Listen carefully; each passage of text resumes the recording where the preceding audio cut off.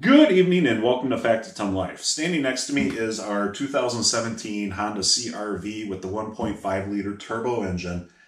I am going to make video number 2 regarding the oil dilution. If you haven't already done so, please check out that first video. And what we ended up doing in that video was I changed the oil, sent off an oil analysis for testing. Also in that video, I mentioned that starting from that oil change, I was going to have my wife, who is the primary driver of this vehicle, start putting in exclusively premium fuel. And the premium fuel that is available to us is a 91 octane with no ethanol. We've gone ahead and we've done that.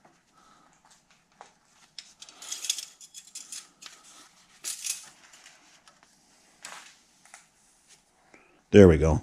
All right. So oil level is right on the money, full. Not over, not under. This oil has almost 5,000 miles on it. We'll get the exact numbers here. Okay, so as you can see here, what I just did was I checked the oil and our oil level is good. However, let's see what the data says. So I'm going to go ahead, I'm going to go do an oil change. And as I had mentioned in the previous video, I've got to drive this car, get it up to temp before I put it on the ramps, and then change the oil. That way we don't have any false positives with extra fuel being in the oil. And then we'll send these results off to be tested, and then I will share those results later on in the video. However, it is very promising just looking at the oil level to find it exactly at the full mark. And I can guarantee you that when I did change this oil, the oil level was verified at the full mark. So in the 5,000 miles that my wife has driven this vehicle, there is virtually no oil rise. And we'll follow up with a little bit more data too to compare the two.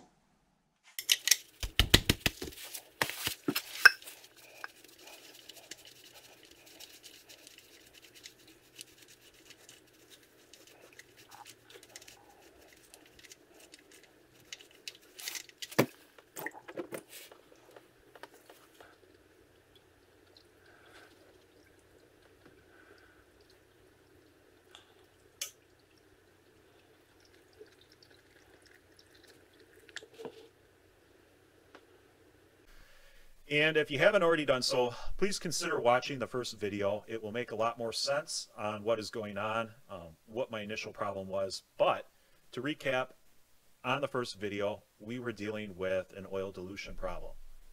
And that oil dilution problem shows right here, we had 7.3% estimated fuel in the oil, which resulted in a very low viscosity of 4.89.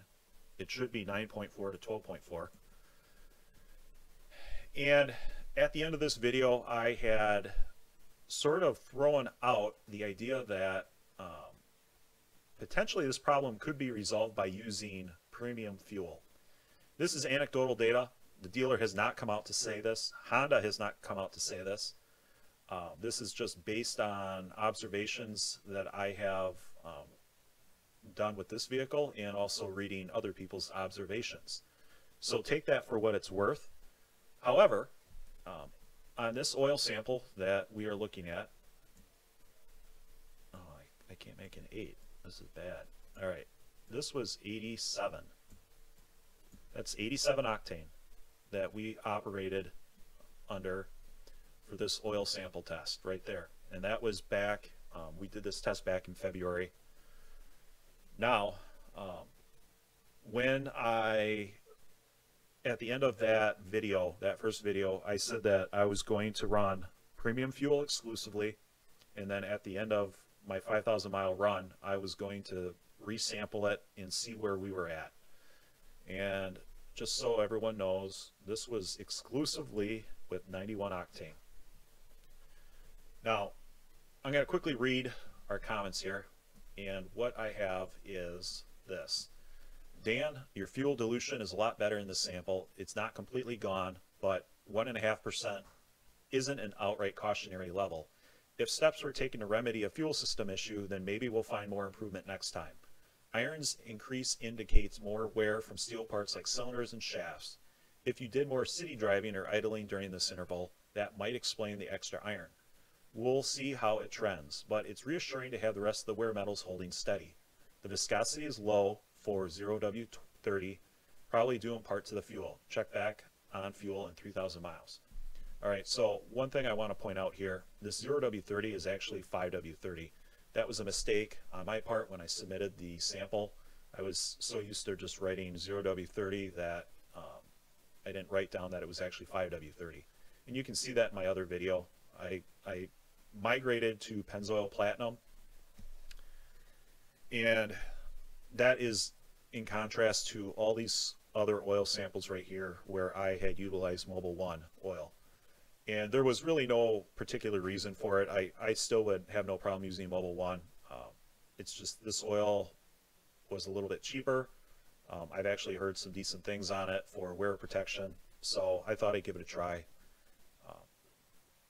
That's basically that story. So here we are. We've got good results here with our 87 to 91. One thing I wanted to point out here, so the sample test today not today, but the sample was done on June 10th at 4,800 miles. And our last spring oil change was done basically May 15th of 2020. That was at 5,100 miles. And as you can see here, so what we're looking at is, we're going to label this one spring. And this one was spring. I'm not going to fully spell it because I'm drawing here with my mouse. But basically, this was on 87. That was 87 octane. This was on 91. And what I'm looking at here is 3.5% fuel versus 1.3. Now, what I can tell you is the difference between this sample and this sample is virtually nothing other than the fuel that we used. My wife drives this vehicle exclusively. She drives it to work. She takes the same path. It's a commuter car. So the only thing that we haven't really taken into account is the type of weather. For me, the main standout here is the difference in fuel, which is 91 and 87. And as I had mentioned in the first video, these samples right in here were most likely done with a combination of premium fuel or exclusively with premium fuel. And the reason why I stopped using premium fuel was because the car, it's about $1 more a gallon. So that for, I guess, what it's worth. Now, moving on here, what we're going to do, I'm going to get rid of these. All right, so the one thing here that stands out that I had some concern with was our iron counts. And what I'm doing right now is you can kind of see what I'm talking about here. Now it's highlighted. It was highlighted by the oil testing company, and we have iron at 37 with universal averages typically around 16. I don't know what to make of that, and I'm not going to draw any conclusions. I know some people that are maybe watching this video are going to get a little bit concerned. My purpose with putting out these videos is not to necessarily point out a concern, but it's more or less been going, hey, yeah, no, there's this issue, but we should be able to get some extended life out of these cars. And my main takeaway, the analogy I was trying to use during the first video was that it might just be that we're going to have to adjust our maintenance schedules, and you adjust it down to, you know, whatever that may be. I use 5,000 miles, and the reason why I said I use 5,000 is that was typically the time where the oil level would rise to about 3/4 of above full on my dipstick. And that's when I would typically smell fuel in the cabin. So that was my threshold. Some people I've heard doing it at 3,000. Some people go by the oil monitor in the car. So everyone has different thresholds and different ideas how this is going to work out. The only difference here is that I've got some data to kind of back things up. And I will admit that this iron count is slightly concerning. At this point, you can kind of see here we've, you know, nothing really alarming this entire time. Even when the oil sample was showing 7.3% fuel right in here, that iron count wasn't really all that high. Now, one thing that was pointed out at that time with this sample was the sampling company basically said, hey, Dan, you know, you typically will sample 3.7 quarts of oil. You ended up sending us, or, you know, your sample may have been closer to 4.5 quarts of oil. If there are any metals floating around in there, they're going to be diluted. Hard to say how that affects it. The iron counts could have been higher in this one. It just, we were dealing with the dilution.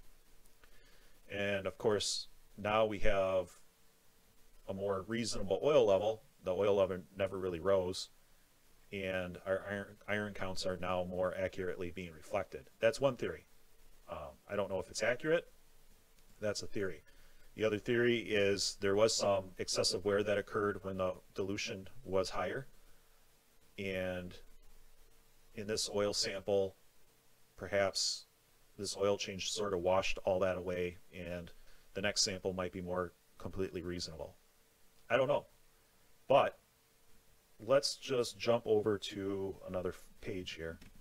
And what we're looking at now, this was an oil sample in 2018 with my 2011 Dodge Grand Caravan with the 3.6 liter V6. I was using Mobil 1 5W30. I had 7,000 miles on the oil. I simply tested it because I wanted to see what sort of wear I had, and whether 7,000 miles was a good time to change it, or if I had more time to run it, that sort of thing. And you'll notice in this one, this sample, the iron counts were at 21. That's with 7,000 mile oil, 122,000 miles, completely different engine, but I'm using it for sort of a level of context. So time will tell on this iron count whether this is a problem.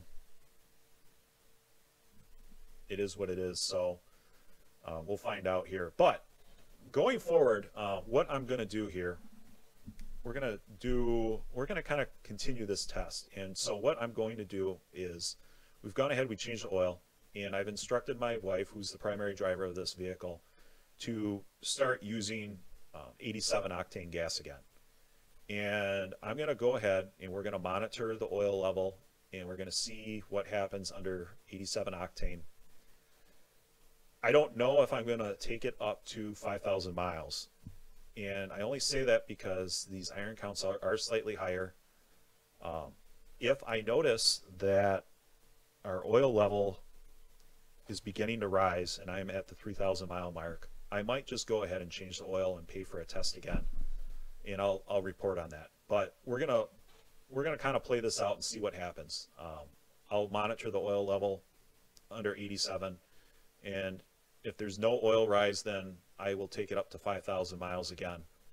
If there is oil rise, then it probably will be changed closer to 3,000 miles. And that's mostly because I'm actually very curious to see what these iron count numbers are.